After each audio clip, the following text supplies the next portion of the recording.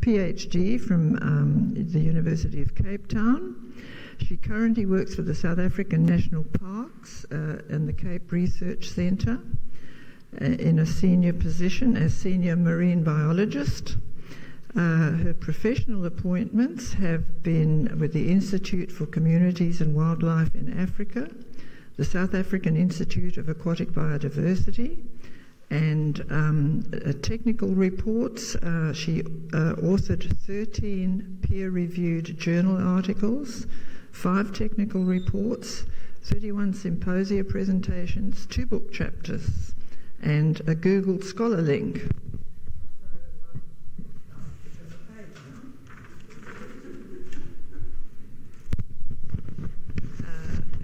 She is frequently invited to speak because what she has to tell you is always very interesting.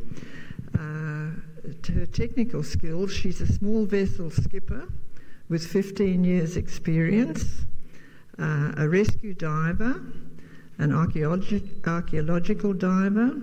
She has medical first aid training and emergency medical services driver's license, computer skills, which everyone has to have now anyway. And I think I'll let her tell you more about herself. Hang on, I want to say something else. What was it? No, please enjoy Alison. She was just telling me about how she's been swimming with great whites and with orcas. So I hope she's going to tell you something about that because it sounds fascinating. Okay, thanks for coming, and thank you, Alison. Thank you so much. Thanks, Maxine, for that wonderful introduction. We go way back to the South African Museum. A warm welcome to all of you.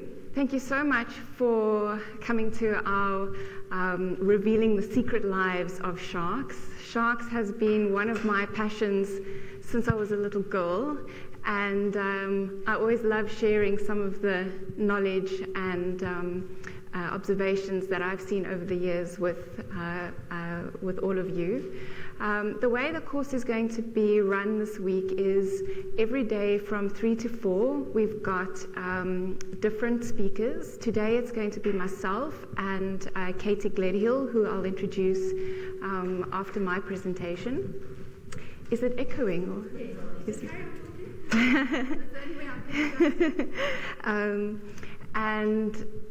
Tomorrow we'll have 2 more amazing women in science working on sharks, and that will follow for the rest of the week. So the first half of 30 minutes will be a general overview on a particular topic. Today we're going to start with shark biodiversity, and then the next 15 minutes will be spent in more detail on a case study or something more specific to get really in-depth into a particular topic. So it really gave us this opportunity to share this stage with these wonderful women that you'll meet throughout the week, and the amazing work that they're doing on sharks here in South Africa. Can I get a show of hands who's coming for the rest of the lectures? Oh, fantastic. Oh, that just makes my heart absolutely happy. Great. Okay, so we're going to have some time together this week, and hopefully we're going to have fantastic discussions and some great questions. If I can ask you to save your questions until both presentations are done. We've left about 15 minutes at the end of both presentations so that we can have some discussion and answer some questions. So today, starting off, the South Africa's Shark Showcase. Really, great whites are certainly my most favorite shark, but they're not the only shark in South Africa. There are close to 200 species. And so I thought what we'd do to start off this course is to introduce you to some of those species and just show you what diversity is out there from the different species across the world, and then focusing in on some of the amazing species in South Africa. So to start off with, sharks didn't always look like we know them today. So many of these weird-looking animals are your ancient sharks. more than 500 million years ago, we had animals which artists have depicted may have looked like this, based on the teeth and the jaws that they have found in the fossil record. Now, we all know that sharks are made up of cartilage. They don't have bony skeletons, which means that cartilage doesn't fossilize very well. So we often don't get full skeletons of sharks in the fossil record. But what we do get are teeth and jaws and the occasional vertebrae every now and again, and then also some of the shark scales, or what we call denticles. And from those fossils that they found in the fossil history, artists have depicted what these sharks may look like. So for example, in the bottom left-hand corner here, this jaw was actually discovered in the fossil record. So sharks didn't always look like we know them today. So where did it all change? Well, almost 450 million years ago, the first fossils which people attribute to being sharks were recorded. There's a little bit of debate around 20 million years or so, where some scientists believe they started, or the first fossils were found in the Silurian or Devonian period. Yeah, most paleobiologists say about 450 million years ago is the first fossil in attributed to sharks. And this is way before dinosaurs came into the picture. So a lot of people believe that dinosaurs really were the first fossils, but sharks were almost 200 million years before dinosaurs even came onto the picture. And your first mammals also appeared around about the dinosaur age. And then things really started to change about 66 million years ago. And this is when it's believed that the modern era of sharks exploded into the fossil record, and that this was actually triggered by a mass extinction event which occurred during this time. So the modern rise of the sharks is attributed to around about just over 60 million years ago. So this just gives you an outline. I thought I would start off a little bit with the generals. Sharks have a very typical skeleton, but it does change in size, in shape. But generally, you'll have a dorsal fin or two. You'll have your caudal fin, which is your tail fin. This can be different shapes in different species. You have gill openings. Most shark species have more than one gill opening, but there are still some shark relatives, the chimeras, which only have one gill opening. And then you've got your pectoral fins, and of course those sensors that sharks are so well known for, their eyesight and their smell and their electrosense. So this is just to give you a typical idea of the sharks. As I mentioned before, they have a cartilaginous skeleton. They don't have any bony parts. And this actually makes them really flexible, and they've got very different swimming behavior compared to bony fish, for example.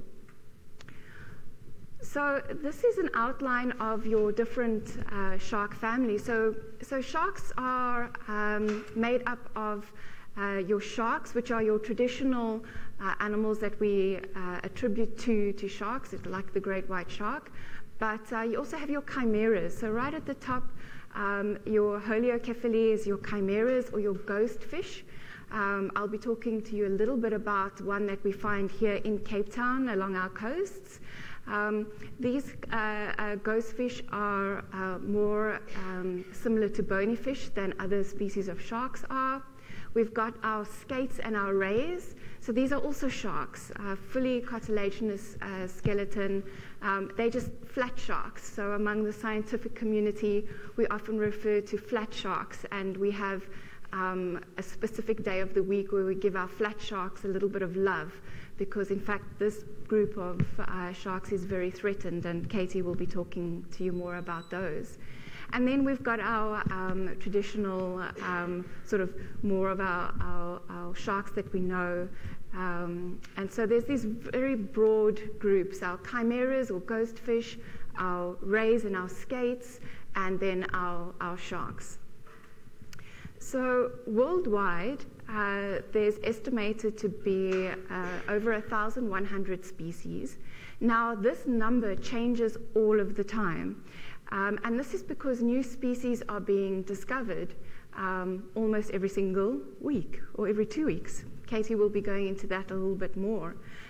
So the publication that I took this from had 1,174 species, and then the latest publication that Katie sent me yesterday had a couple of more. It jumped up to 1,192 species. And you just really can't keep track because these new species are being discovered all the time. Unfortunately, we're also losing species all the time as well. So those numbers are constantly changing. Out of that, 400 of them are categorized as sharks, and the others are your chimeras, your rays, and your skates. And in South Africa, we've got an incredible diversity of sharks, skates, and rays. We've got over 180 different species, which is about 15% of the global number of species. So we're really in a shark hotspot. So it's not just the great white shark that we hear so much about. Really is this variety of species. And the really interesting thing, and this is where Katie will be going in depth, is that 34 of these, and the number has probably changed already, are only found in South Africa. They're endemic to our waters. You don't find them anywhere else in the world. So really we have this really special place for sharks. And they live in all the habitats. You find sharks across all the oceans. You find them in the pelagic realm. So in this photograph at the top there, that's an oceanic whitetip. They are found way offshore in deeper water in the pelagic zone, and they really have to swim far and wide and migrate far and wide to find food and find mates. And then you've got the opposite on the other side. You've got your pajama cat shark. They're one of our endemics, and they live on reefs and kelp forests. So a very different habitat that they are living in. This fantastical species here is the goblin shark. And this goblin shark lives hundreds of meters in the ocean, so far offshore, hundreds of meters down, and it's a really weird-looking beast. And then you even get sharks in the polar seas, in the ice-cold polar seas. That's a Greenland shark there in the right-hand corner. So you really have sharks that have filled the niche in many different environments. You even have sharks that go into fresh water, such as your bull sharks. They're able to tolerate the fresh water as well as the seawater. So you really have them occupying all these different spaces. And in South Africa, our diversity increases from moving from west to east. So we've got a lot more species in our warmer, warm-temperate, tropical, subtropical areas than we do in our colder temperate areas. So this diversity increases from west to east. But they really do occupy all these amazing habitats. And because of this, they've all evolved very differently and to feed very differently on different prey species. So for example, you've got in the top left-hand corner your basking shark. It's the second largest shark, but it's a filter feeder. It filters small zooplankton out the water as well as small fish. And then you've got your eagle ray. These are one of my favorite rays. They take their little noses and their mouths and they shuffle in the sand, and they're looking for crabs and worms and all kinds of invertebrates that they then crush with their jaws.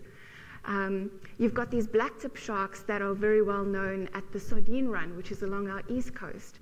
And they are in huge schools, and they will hunt with the common dolphins, and they'll feed on anchovies and sardines and other bait fish. And then, of course, you've got the great white shark that we all know very well as being present right here in False Bay, feeding on the Cape fur seals. But it's not the only thing they feed on. A lot of people think Cape fur seals are their primary food source, but it's not. They feed on other species of shark, other species of fish. They even feed on squid, and they even feed on sardines. So smaller white sharks will go into the sardine run and feed on sardines as well. So there's this huge diversity of feeding. And similarly, the way that they reproduce. Sharks, this is probably one of the most fascinating aspects of sharks, is that it ranges from sharks that actually lay eggs, and we call those mermaids' purses, and you'll often find them on the beaches. Has anybody found them walking along the beach, the shark eggs? They're fascinating. I collect them, and you can tell a lot about what kind of species are in your area just by walking up and down the beach and looking for these shark egg cases. That's a picture of one still entwined in kelp just off Simonstown of a puff adder shy shark there on the far right-hand corner. All sharks have internal fertilization, so unlike bony fish that spawn, sharks all have internal fertilization, and it can be a bit rough. So you can see the male shark in the top. These are gray reef sharks, and what the male needs to do is grab and bite onto the female so that he can actually insert his clasper for reproduction, for mating. And the female, she's the one lying upside down.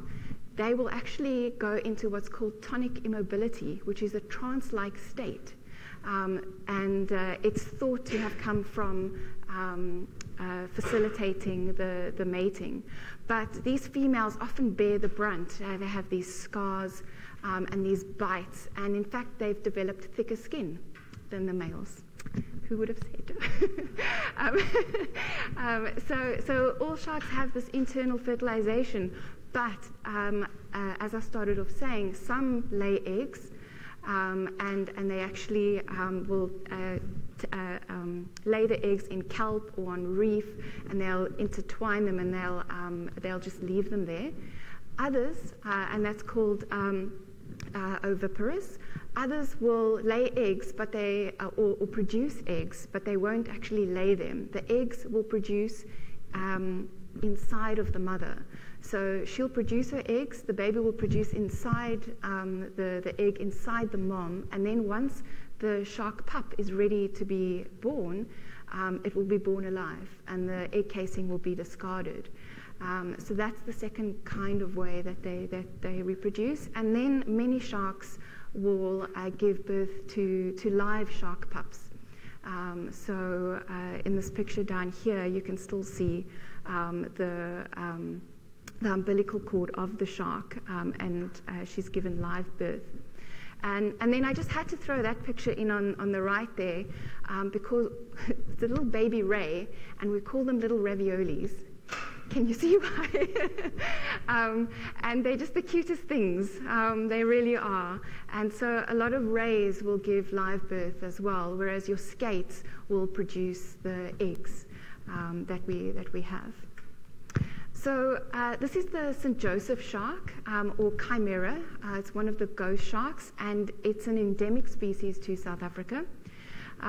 It's a fascinating creature. There's a big fishery for these animals along the Western Cape. It's a traditional fishery along the Western Cape, where they use trek nets to catch them. They're very, very fecund, which means they produce very fast compared to other species of shark. So most of you will have heard that sharks reproduce really slowly, they grow really slowly, they take long to become mature. But these St. Joseph sharks are actually more like bony fish in this regard, where they actually produce quite quickly. And this funny-looking nose of theirs, they use it to shuffle in the sand as well, looking for crabs and worms, and they also eat small fish. So really fascinating animal, occurs on the shallow coastal areas of the Western Cape. And these are egg laying, and in fact this egg case over here is one of the largest egg cases that you can find on the beach. These elephant fish get to about 1 meter in size, and you can see with the hand there, these egg cases are quite large, and you'll often find these lying on the beach. And they dry out really nicely and really fantastic to show kids and so forth. The blue-spotted stingray, this is another one of my favorites. These stingrays love to swim along the bottom and search also for crustaceans and shrimps and worms. They are very, very brightly colored like this to warn predators that they are dangerous to eat. So they've got two venomous spines that are on their tail that can really cause some damage and injury to any predator. Hammerhead sharks do like to try and eat these. And they're one of the species where the mother produces the egg inside her uterus, and then the embryo develops inside of that. And once the embryo is ready, then the stingrays will be born alive. So fascinating creature. This is my second most favorite shark. This is the seven-gilled cow shark. Now, this is probably one of the most neglected sharks in our coastal waters, given that they are almost 3 meters in size, and they occur right inside the kelp forests of Cape Town. And there was a dive site of Simonstown where you could dive with up to 70 of these almost 3-meter sharks in a 1-hour dive. It was a spectacular sight. I say was, and you'll be hearing more about this from Alison Towner on Friday, but our killer whales have come in and shaken the whole ecosystem up there. So at the moment they are mostly absent from that aggregation site because they've been predated on by killer whales. As the name suggests, they have got 7 gill slits. So the elephantfish had 1. Most sharks have 5. These guys have got 7. That's parasites that you see sitting on the gill slits in this picture. And they're one of the more ancient lineages of shark. They only have 1 dorsal fin instead of 2. And they're really quite funny looking. They're incredible to dive with. They rest during the day, so scuba divers can get quite close to them without interfering too much. And they really are apex predators at the top of the food chain with white sharks. And this is why I say they've been so neglected, because these guys feed on seals, they feed on other sharks, and they feed on fish as well. And my master's student, Lee Denecker, who will also be presenting in this course, has shown fascinating results with where these guys sit in the food chain. They really are spectacular animals. This shark was the shark that got me started on my career. And the way this happened was when I was 10 years old, my father used to take me crayfishing with him. And who's gone crayfishing before? So the way it works is you have your crayfish nets and you bait those nets with a little bit of sardine. And you put the nets down for 30 minutes, an hour, however people want to. Some people have beers in between while they're waiting. I was 10, so I wasn't allowed that. But so you wait for the crayfish to climb into the net, and then you pull it up. But these puff-adder shy sharks are also attracted to the sardines, and so they would get caught in the net as well. And I was really worried about these little sharks.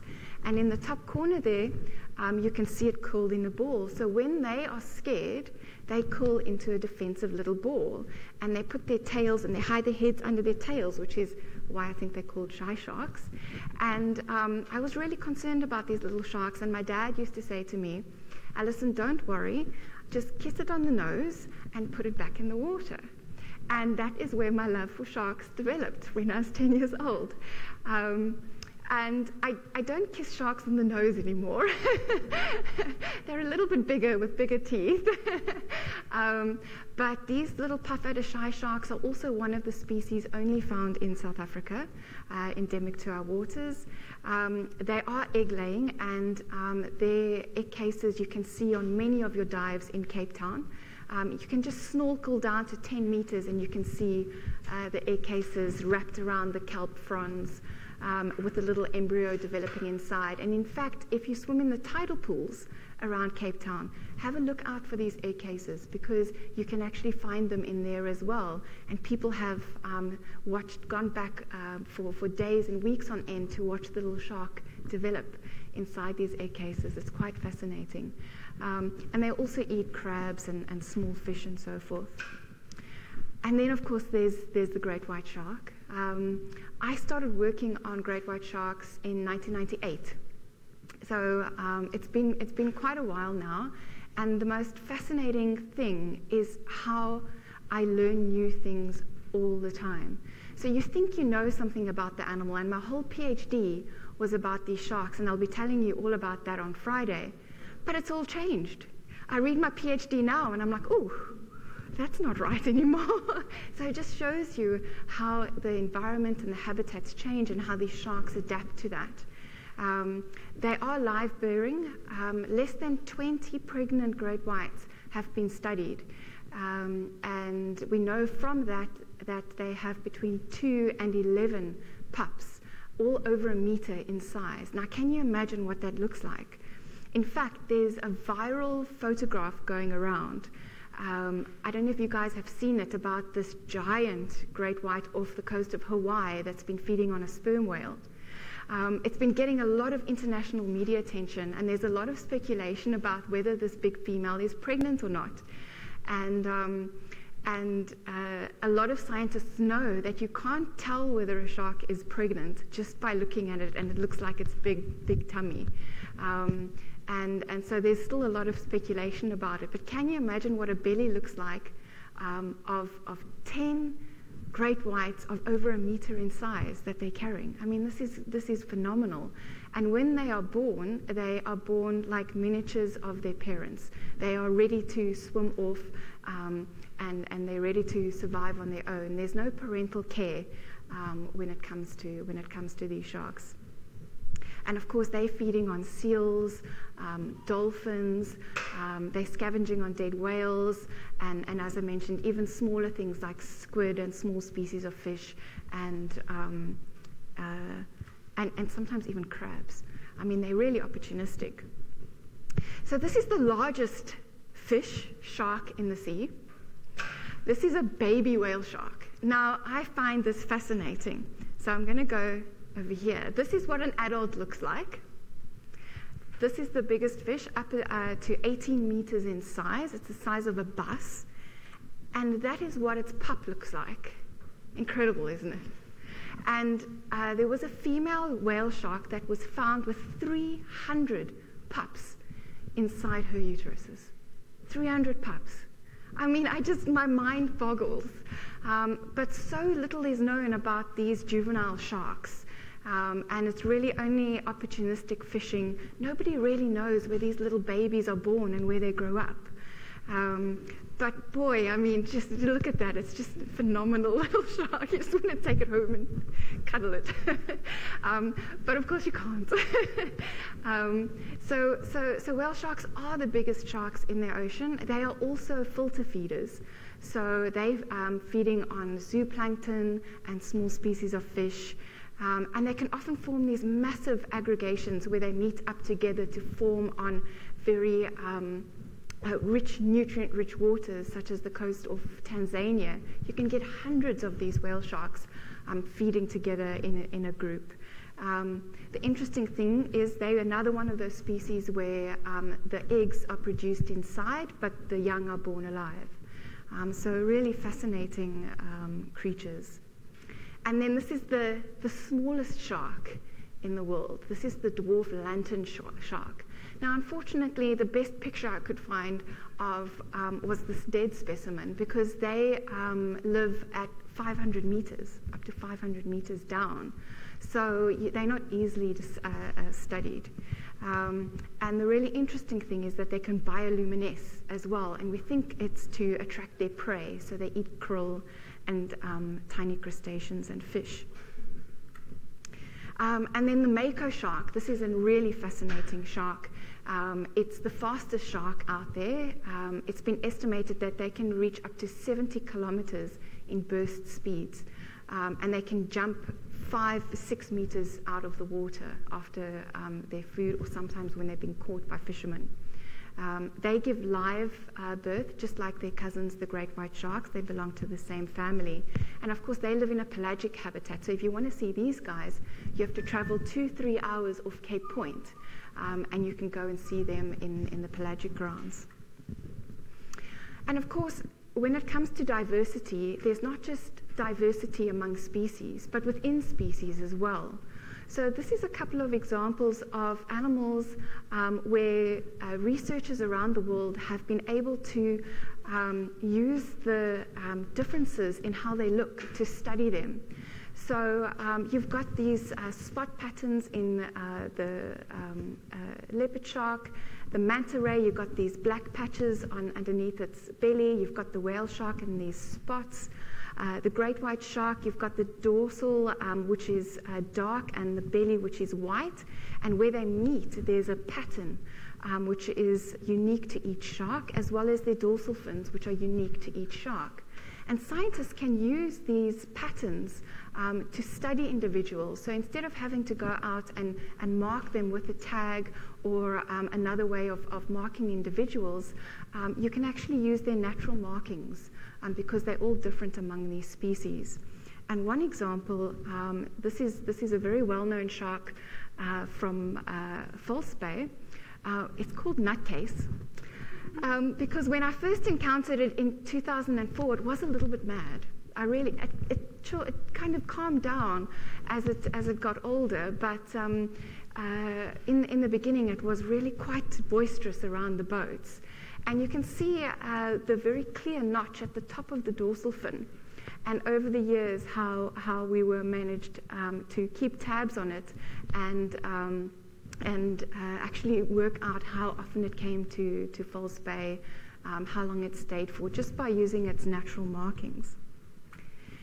And then even non-physically, behaviorally, sharks are very diverse. And this is an emerging field in shark science, looking at shark personalities. And research coming out of the Bahamas, where Katie has actually worked for a number of years, shows that sharks do have personalities. Some sharks are bold, some sharks are shy.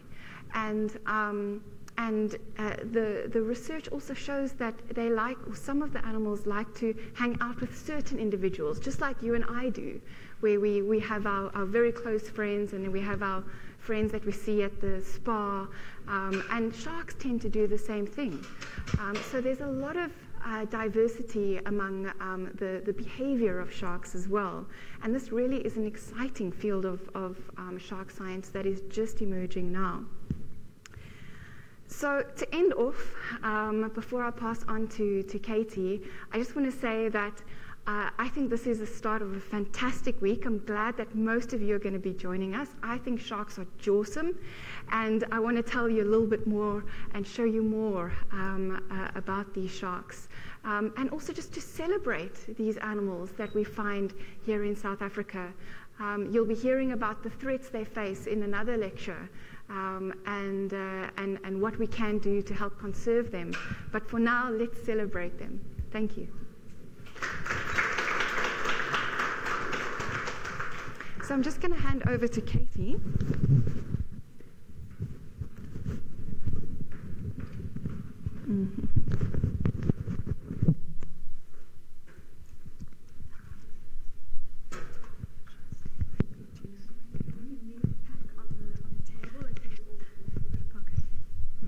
Not really. Yes, it pocket.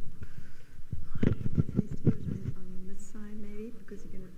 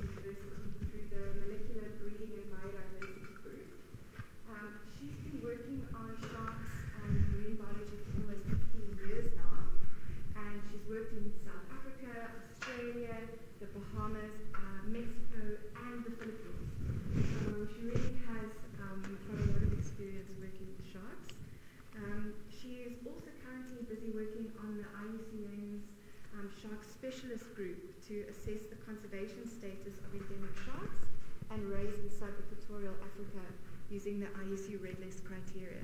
So thank you very much to Katie for joining me on this presentation today. Over to you.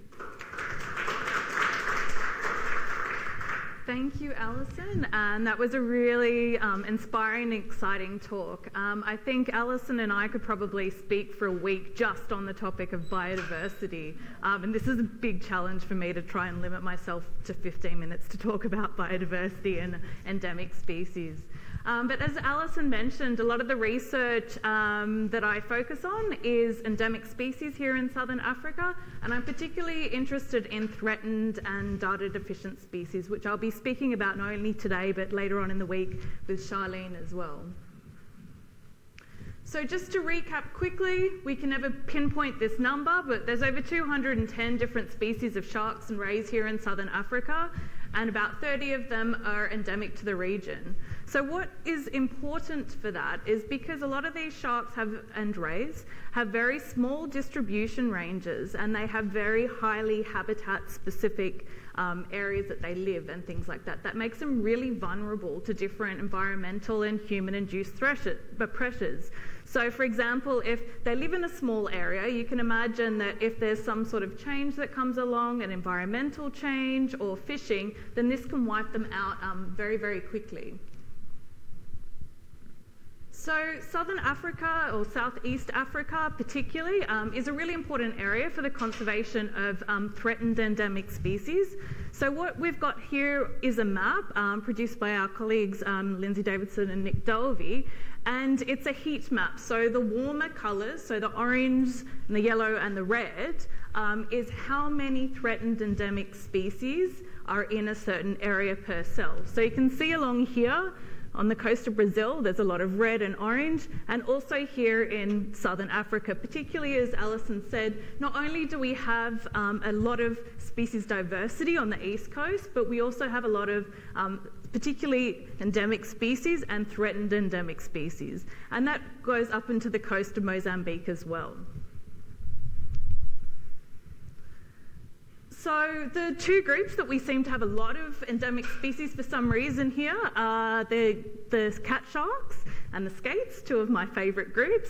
And combined with those two groups together, they make up almost half of all the different species that we have here in South Africa is made up of those two groups of different animals. So it's really, really interesting.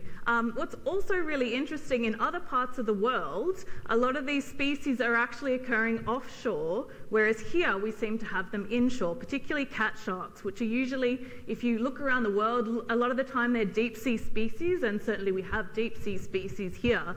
But it's really interesting that we seem to have a lot of near shore species with these guys as well. So a bit of a busy figure here, and I'll talk you through it, but this is actually a good follow-on from what Alison was talking about in terms of evolutionary history. So there was a study followed on from that previous map that I had up of all the threatened endemic species and where they occur in the world. The same lab group also looked at evolutionary distinctness. So how far back in time and how distinct are all the different sharks and rays, and where do they occur? So the whole concept behind all of this is that there's so many species, there's so many risks in the world, there's such limited funding. So we really want to target specific areas for conservation planning and management. So it's just trying to identify different ways and different species in different areas that we might want to concentrate on. So what this study did was look at the evolutionary history of many sharks and rays. And as Alison said, some of the species like the seven-gill, the great whites, makos, and also some of the other species that I'll be talking about in a minute are very, very different. They don't have, they call it pruning the Chondrichthyan tree of life, or the shark ray tree of life. If we lose some of those species, there aren't nearby species that are related closely to them. So it's just a different way of sort of looking at protecting evolutionary history of different species. So this, as I said, this is a follow-on map from the last one. So they produced this map, and what they tried to identify is not just threatened endemic species, but also looking at these evolutionary distinct species. And what they came up with was mapping areas of the world that they called triple threatened hotspots. So it's areas that have not only lots of endemic species all in one place, lots of threatened endemic species all in one place, but also lots of evolutionary distinct species all in one place. So a few other areas kind of prop up, West Africa particularly, but again, Southern Africa is a really important place for conservation of these areas. So we've got a lot of conservation attention all of a sudden coming onto the threatened endemic species here, which is really exciting, especially for people like me that have been ranting for a little bit about this. So following on from this, there's a program called the Edge of Species of Existence, and what it's done is identified 50 different sharks and rays that are of conservation importance.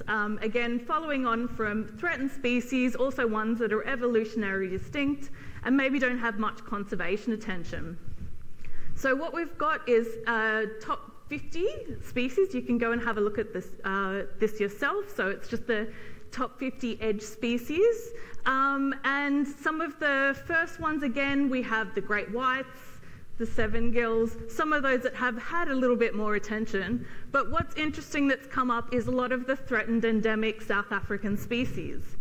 You'll notice here, there's no photo. And as Alison said, it's quite terrible. This is a honeycomb Isaac shark. We've been doing a lot of research for the IUCN Red List assessments, which means we're going to talk a little bit more about this during the week.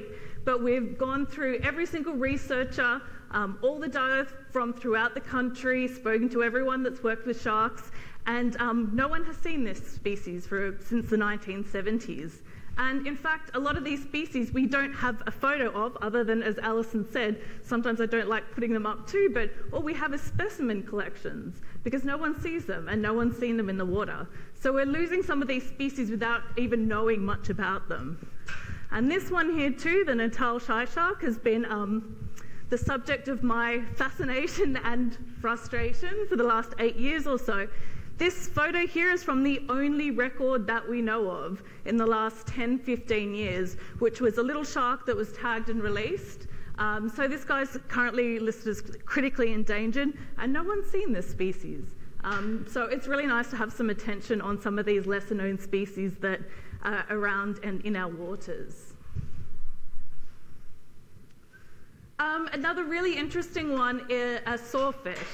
So these are incredibly beautiful animals, very odd looking. You can see here they're characterized, they call them like a shark-like batoid or shark-like ray, because they're quite big and bulky like a shark, not just a typical flat shark, as Alison was saying. But then they have this amazing chainsaw-type rostrum, their nose. And that has made them really vulnerable. So you can imagine if you're that big, you've got a big saw like that, they get caught in a lot of fishing gear like gill nets and things like that. So these are one of the most threatened groups of sharks and rays around the world. All of the species are listed as critically endangered or endangered. And here in South Africa, unfortunately, we're one of the first places in the world that we can almost certainly say they've gone extinct from. So we used to have 2 different species of sawfish here in South Africa. This is from a paper. I don't know how well you can see this graph, but what it's trying to illustrate is it's gone through, as I was saying, that we go through like historical records looking for documentation of different species. And what it found is in the 60s and 70s, you could do, depending on all the different surveys and combining them, you could find up to 70 individuals per year in different surveys. And then all of a sudden there was a drop-off and it gradually went down and down. So the last sawfish was unfortunately seen in 1997, and that was caught in the shark's board nets and released alive. However, they are protected in South Africa. Unfortunately, they were only protected around the time that the last one was seen. So it's a little too late, unfortunately, and this is an example of what we don't want to get to. We don't want to leave it till we're seeing the last individual before we put some sort of restriction in place. To be fair, protecting any shark in 19 90 is pretty, is actually pretty proactive for any country. South Africa was one of the first to protect the white shark, and there wasn't many countries that were protecting species, even sawfish at that time. So, as I said, this is an example of what we don't want to get to. These little sleeper rays as well are another cute little piggy mouth, I think they have there too. But another example of a threatened species that we have here. We can find very little records of this. It's been described from 5 dive sites, and unfortunately there are not many records of this species that are left either.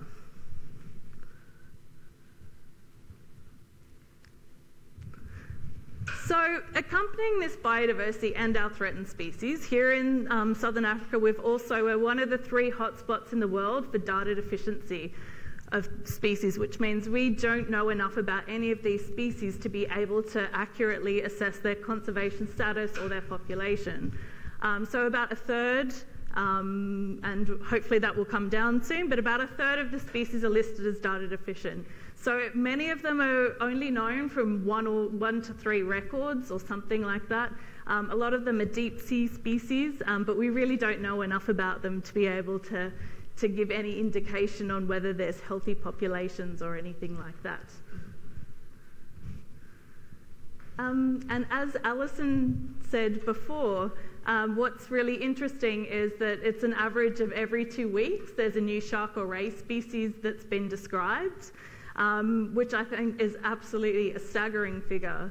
A lot of it has been in the last 20 years or so from the 1980s to 2000, particularly in the 2000s onwards, there's lots and lots of new species being described. And we may wonder why there's lots of new species being described, but a lot of it is that previously we're fishing in deeper water than we were before, so we're looking at different species that may not have been encountered in the past.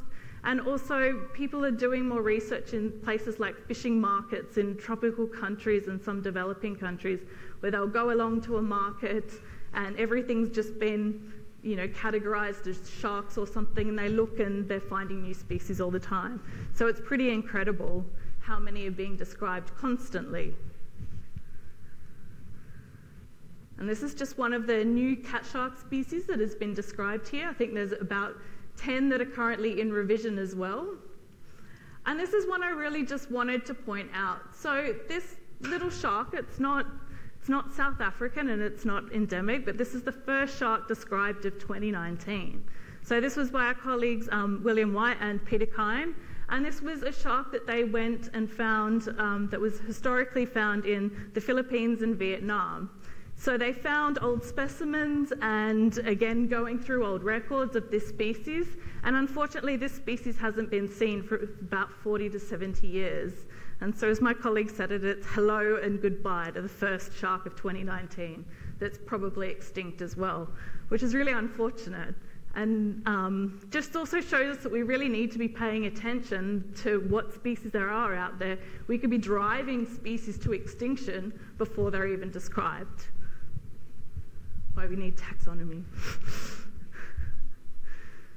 And this little species here is Austin's guitarfish. So this is a little, as everyone calls them in South Africa, sand sharks, which make up actually quite a lot of different species. And this one was just recently described the last couple of years by our colleague as well. And this one is found really close to shore. It's probably encountered quite frequently as well by fishermen and divers, and it's in quite a heavily fished area or previously fished area in KwaZulu-Natal. But it just shows you as well we can have a fairly common species that's very close to shore, but because everyone's not really paying attention, could be an undescribed species. So that's another interesting one. And actually, the scientists who describe this is coming over to hopefully describe some new species this year as well in this group.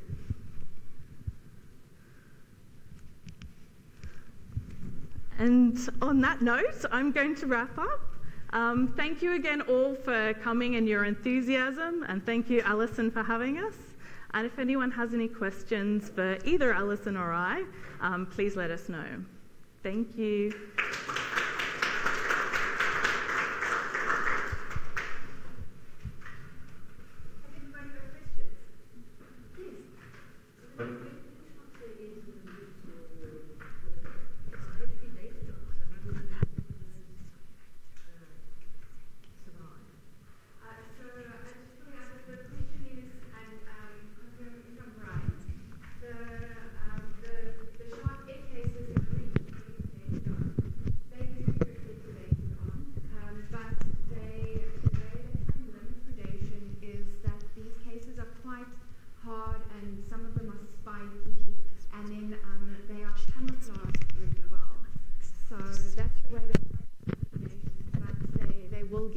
fed on by those animals that will find them.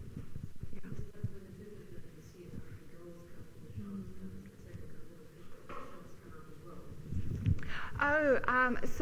So they'd be very vulnerable, and in fact, I was very fortunate to witness. It was incredible. I was watching this little baby puff-adder shy shark swimming on the reef, and all of a sudden an octopus grabbed it.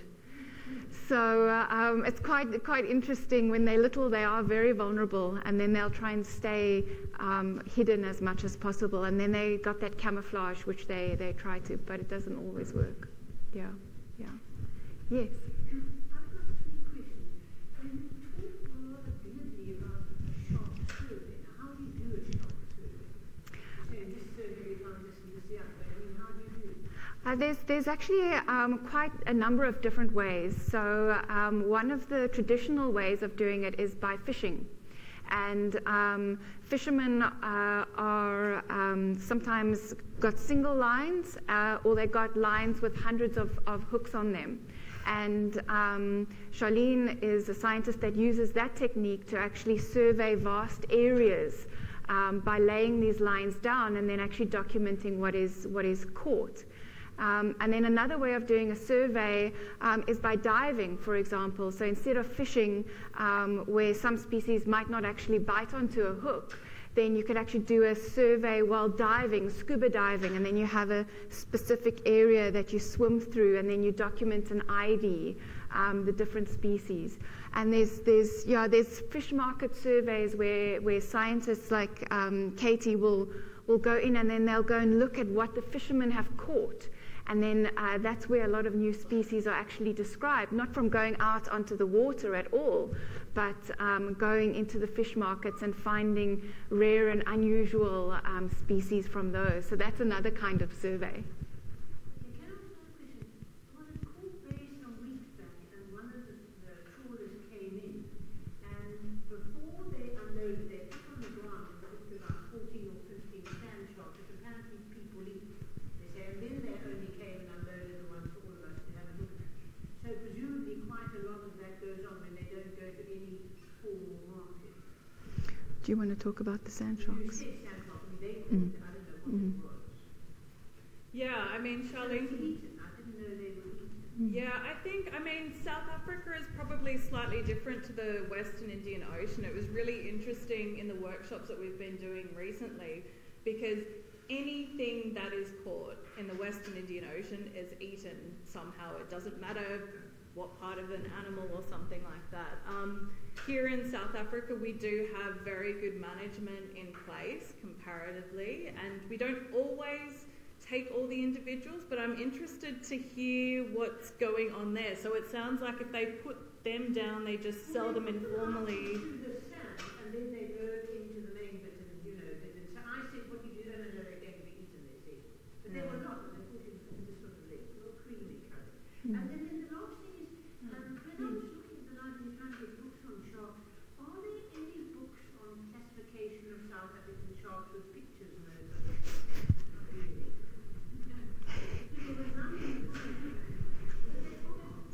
So this was my Christmas